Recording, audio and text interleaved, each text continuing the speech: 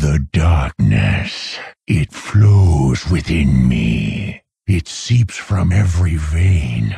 Right, what's happening, plebs? We've got a first place deck profile from an Australian regional. Didn't really get a chance to ask Bordam too much about his deck choice and turnout and location and all that stuff, because time zones are a thing.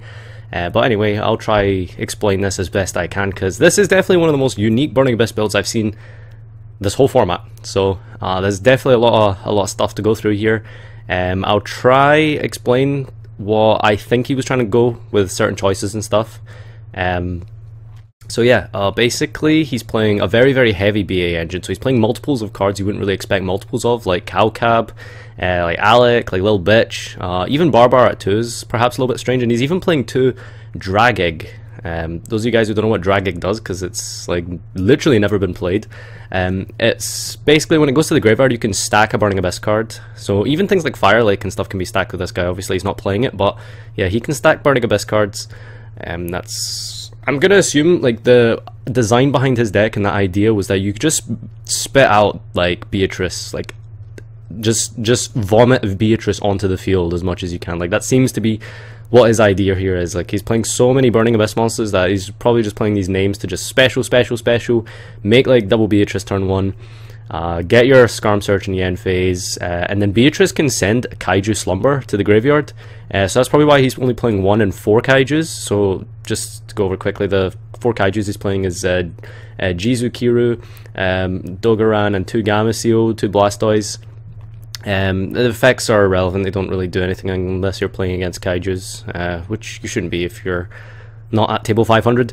And yeah, it's kind of designed to just go for Beatrice Turbo, I assume. He's playing a lot of hand traps, so maybe he's trying to go second with this deck. I'm not too sure. I feel like with the Kaijus in the main deck, going second could actually be pretty decent with 5 hand traps. Again, I'm not really too sure what his idea is behind this deck, but with everyone going first, I would assume that maybe he actually did design this to blind second, because everyone's trying to go first and obviously you can't win every dice roll. There's no traps at all, so again that kind of facilitates the idea that he was probably maybe trying to go second with this deck.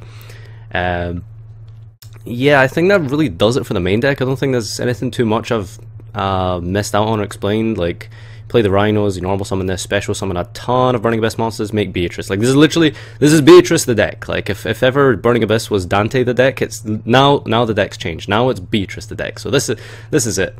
And it's interesting because, like, with regards to the ban list, this has been untouched. I cannot see a single card here that has been affected by the ban list in any shape or form, which is quite funny because I guess this deck can pretty much be taken forward card for card into the next format. And yeah, so the Kaijus as well, obviously forgot to mention. I did say that you can send this to the graveyard with Beatrice, and then you can, what it does basically, for those of you who don't know, you can banish it from the graveyard and search out any Kaiju. So basically it gives you a searchable out to that shit deck, Cosmo. So you can just tribute over Dart Destroyer, put this thing in defense, I think. Can you special this in attack or defense? It has to be special in attack, okay, whatever. And then you have like the double Utopia in the main deck, just because you can spam out lots of XE monsters and go into Utopia, and you need to in case one of them gets Cosmojo'd away or striked on summon. Another interesting thing, moving on to the side deck, of course, we have 2 Fog King, so he's not playing any back row at all. So 2 Fog King, because I guess Monarchs would probably expect everyone to put Restrict against them. So as a Monarch player, your Twin Twisters are probably staple going into game 2 and 3 and to deal with those Restricts. So I guess flip that on its head. You play no back row apart from Twin Twister, which you're probably not even going to set anyway against Monarchs, because you need to hold it in case you need to out that domain. So you normal summon this over Dante or something. You just special summon literally like any combination of Burning Abyss monsters, and you can normal summon this afterwards. As long as Fog King's bigger than 1000 attack, then you're probably safe. Like, you've just beaten Monarchs auto win. 2 Ghost Ogres, again, here we see more hand traps, probably for going against Pepe. Draco Pals, obviously they're not dead yet with this, because this obviously wasn't post ban list. I don't think he would take out any of the Veilers. I think Veiler is good against Draco Pals going first, but it might be there for Draco Pals as a straight swap, I'm not sure. Free Flying Sea for the mirror match. Now, I'm personally a big fan of XE Universe, but Flying Sea is a lot more, is a bigger blowout. because you essentially just let them not play.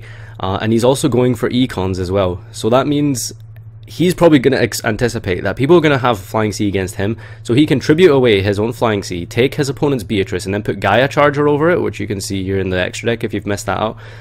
So you can econ away like a Flying C potentially in the mirror match, take their Beatrice, and then put Gaia over it. And it's also, I'm a little bit, I personally would have included like Downward Magician as well, because you can take their opponent's Dantes and take their opponent's Dantes with econs, put Downward over it, which is, you know, another way to like deal with the opponent's monsters. But I guess like dealing with Beatrice is more important, which is why he's playing the Gaia Charger here. Typhoon as well is another good going second hand trap, just the hand trap central for a Draco Pile deck, and of course 3 system down in broken like nuts cards, the nuts versus Cosmo. So yeah. I hope I've done this deck profile justice. Like I said, I didn't get a chance to speak to him in detail about his own personal choices, but like I hope I've explained in detail enough what I think he was going for with this deck. So yeah, basically we have Beatrice Turbo, boys. Comment, like, subscribe with your opinions and stuff. Try this deck out. It's probably going to be fine next format as well. Like card for card, you could probably play this. Like Monarchs and Cosmos are going to be the best deck. Probably change up the Maxis for something else, and you're probably good to go with this for next format. So thanks for watching, guys. As always, comment, like, subscribe, and I'll see you next time. Now that you've heard our whispers, it is only a matter of time.